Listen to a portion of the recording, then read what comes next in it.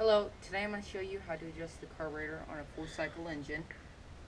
So, the symptoms of your carburetor being out of adjustment is that a lot of times your engine will run pretty rough, or sometimes it won't idle, or sometimes in very extreme cases your engine can overheat. So I'm going to show you how to do that. Okay, so first we're going to look at the controls on the carburetor that you can use when adjusting it. So first thing you want to do is you want to find your air filter, and the carburetor will be right behind it. And this engine here is a Tecumseh H30-3538. It's an older engine, but all carburetors will be the same. So the first thing you have is on the side here, you'll normally have a screw that's located on the side like this one. That's called your idle mixture, and it controls your ratio between gas and air that's going into your engine when it's idling.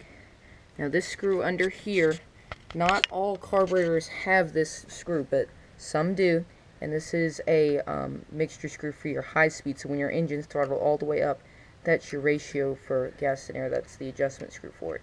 Not all carburetors have that. Some of them are fixed and you can't adjust that. And the last one is this one right here, and that is your idle speed, so that will adjust how fast your engine idles.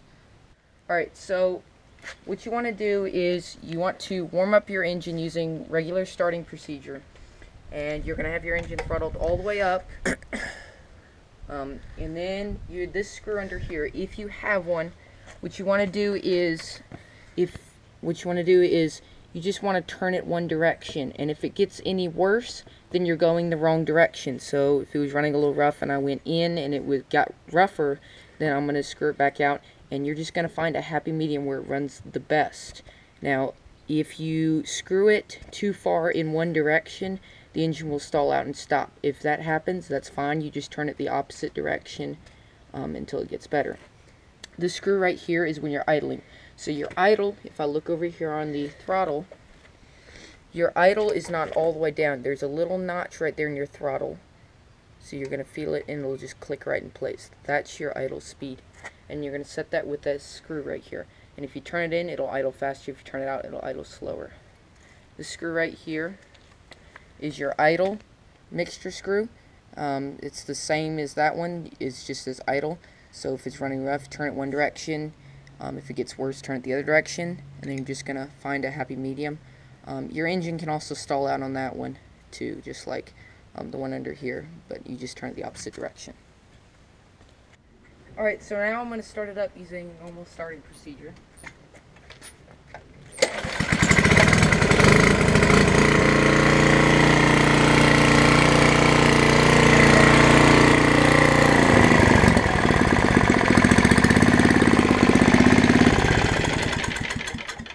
Alright, so now I'm going to go for the high speed adjustment, and I'm going to try to get it running the best.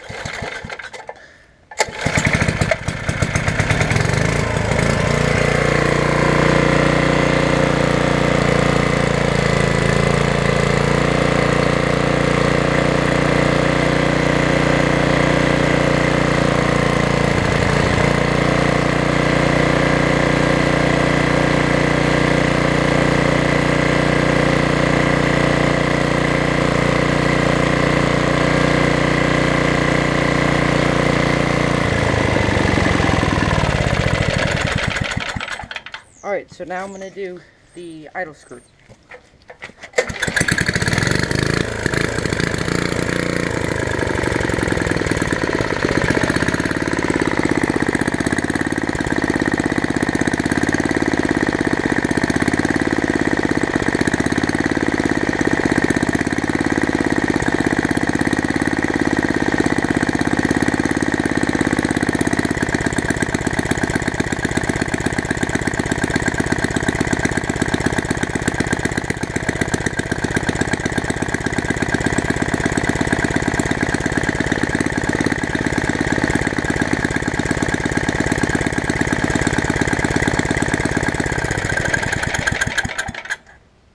Alright, so that's about it.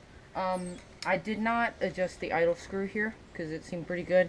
Once again, if your idle was a little slow and if it would die out occasionally, you'd want to screw it in to make it faster. That's that screw right there, and if you want to make it slower, you just screw it out. Thanks for watching.